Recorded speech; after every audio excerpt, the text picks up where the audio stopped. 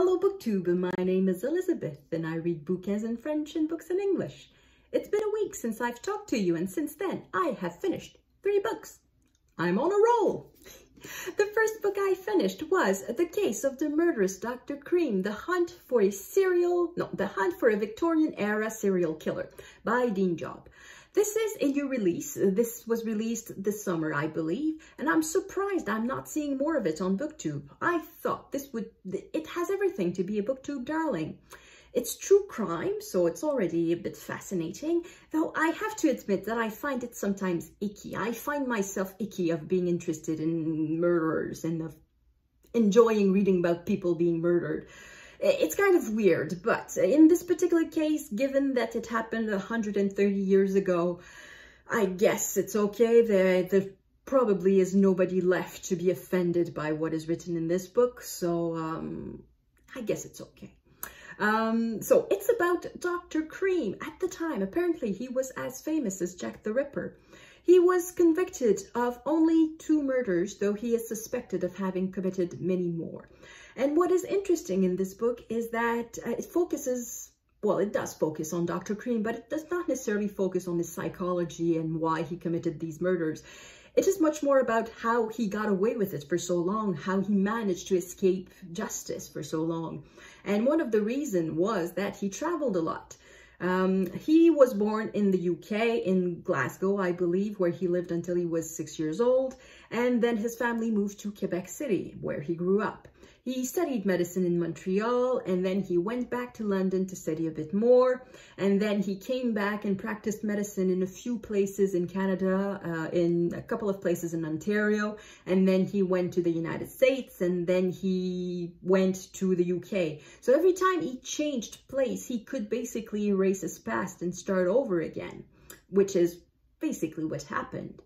When he was growing up, he was a very normal young man. Nobody had any problems with him. He appeared to be a very nice person, promised to a brilliant future. Then he went to Montreal, where he studied medicine, and that is where things started to go wrong. Like many serial killers, he started by setting fire. He tried to scam an insurance company by setting fire to his belongings and the room where he was boarding. And also, he got a girl into trouble, but because he was a doctor, he gave her some medicine so that it could induce abortion. When the father of the girl realized that, he went to find Cream with a couple of police officers, but the reason the police officers were there was not to arrest him for performing an illegal abortion. It was to bring Cream back so that he would marry the girl. Which is what happened. He married the girl, but of course he left the next day for England. And that is where he studied a bit more. And while he was in England, he could not really escape his past because some of his colleagues from McGill were also in London to further their studies. So they knew about the arson and they knew about the wife back in Canada. So he realized past was hard to escape. And while he was in London, his wife mysteriously died. She was young. She was 22 years old, I think. And yeah, 22 years old don't just drop dead like that. But she did. And the local doctor did not question much, even though she said that she took some pills that her husband had sent her. So that was probably probably, we don't know. It was maybe his first murder, his own wife. But he wasn't caught because the doctor in the locality of Waterloo, that is in the eastern townships in the province of Quebec, decided that it was a natural death, or perhaps the father of the bride did not want any more scandal surrounding his family and that there was nothing we could do anyway since Cream was overseas. So nothing happened with that. And after he left the UK as a certified surgeon, doctor, and everything you want, Cream came back and he practiced in Ontario. And once again, mysterious deaths surrounded him. But because he was a doctor, it was hard to raise suspicion towards him because people trust doctors. And also it's hard to prove that if a death happens, that it is intentional, that it's not just a sad accident, that there was just unfortunately some mistake in the preparation of the medication or something like that. So he moved around quite a few times. There was once in Ontario that he was prosecuted for murder, but he was innocented. He was declared innocent.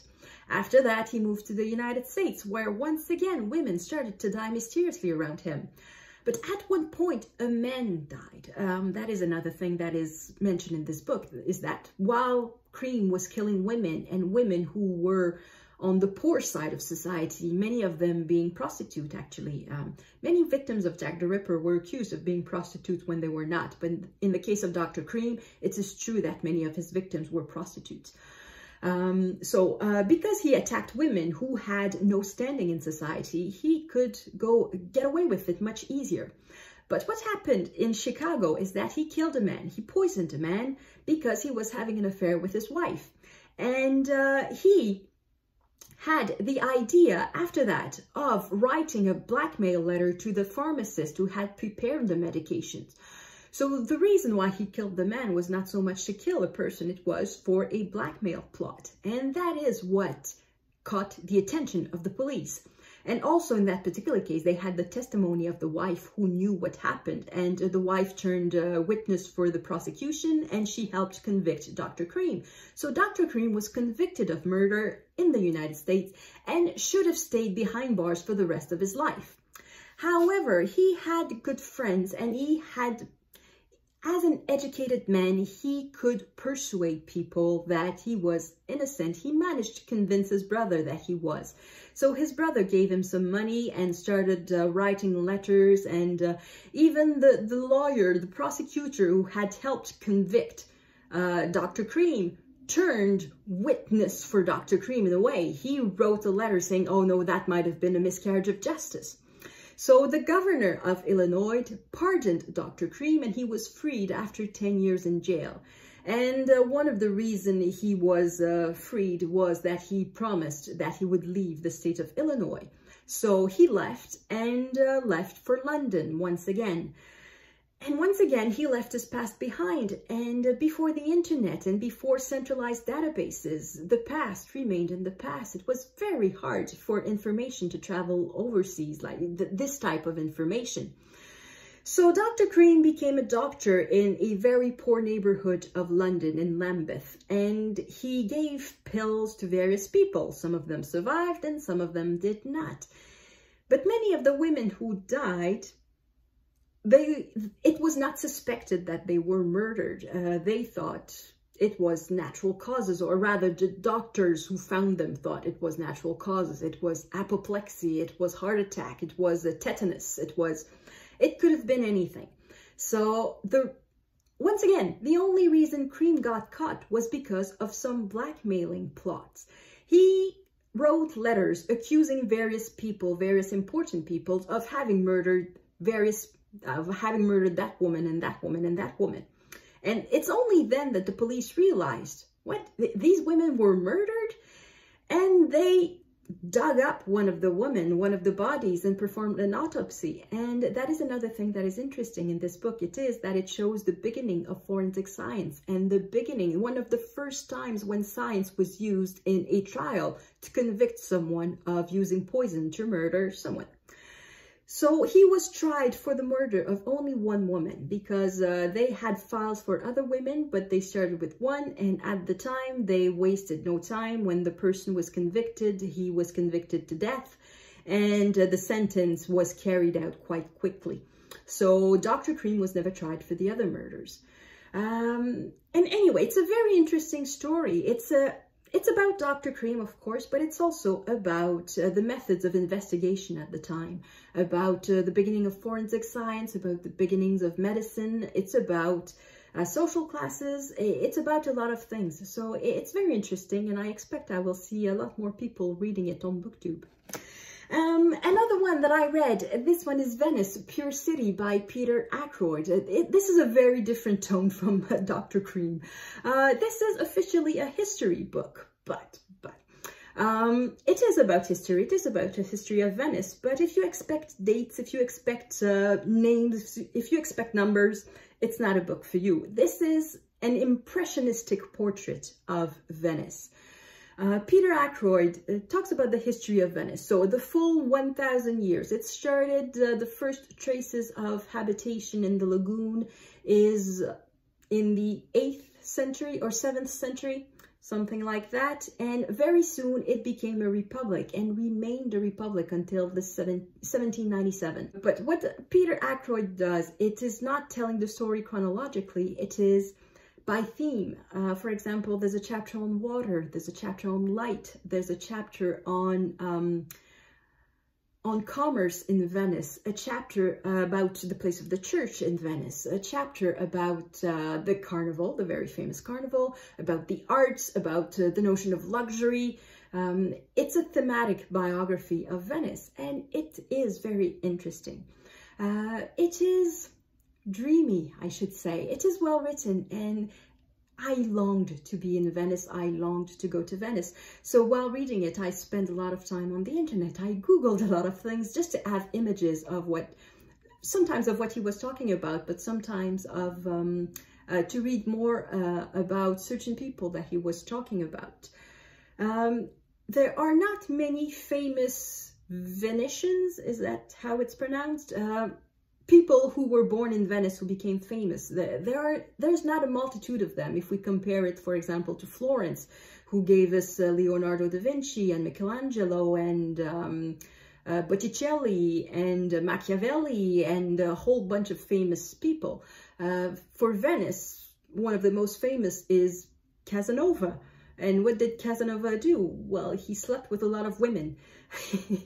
And there are a few more famous Venetians.